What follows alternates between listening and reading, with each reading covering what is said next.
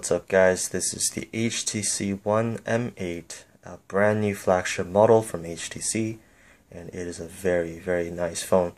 Let's just continue on, and this is a quick tutorial for situations for many people who actually seem to be locked out of the device. So for example, when you have a personal password, a PIN code or anything like that you set up, and it happens, but people can forget.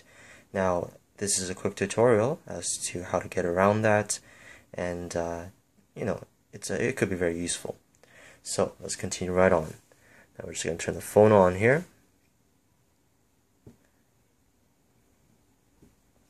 Alright, now there is a prerequisite for all of this, and that is there is an option in settings that we need to turn off. Let's go right into that. So we'll just pull down the notification bar, top right corner, and there's the settings right there. Okay, we'll scroll down. Alright, now there's an option right there called power, and this, let's just go right there. Okay, now at the very bottom there is an option called fast boot. That must be turned off. So right now mine's already off, so I'll turn it on and turn it off to show you, and that must be off. Otherwise this will not work.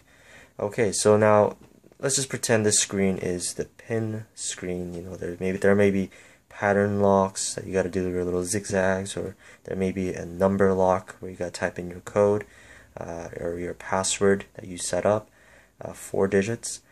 Now at that screen we can't do anything, we're pretty much stuck. But there is a way. You can actually just hold the power button, power off your device. Okay, now that the phone is off, now there is a way actually for you to do this a little differently. Now on the side here you see the volume button. At the top there's the power button. Now you gotta hold the volume down key and now hold the power button simultaneously. Voila! So now we are currently in the boot loader screen, and basically you have a few options, and we have the fast boot currently highlighted. But what we want to do is move using your volume keys, go up and down, and go down to factory reset. Now I'm not going to do this on this device today, but once you have this highlighted, all you have to do is click on the power button, and your phone will factory reset, including the password and the PIN that was set on the device prior to this, and you will be able to gain access to your phone again.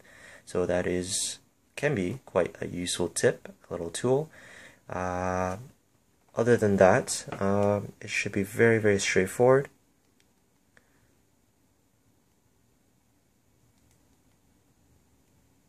Alright, and that is basically all you have to do to gain access again into your device. Now every Android phone does have a bootloader, has a recovery. You can just easily use that tool. They have little different key configurations, but we will definitely post more videos on that, just so that it could be of any use or help for anyone out there that may be stuck on the personal password page. Thank you guys. Have a great day.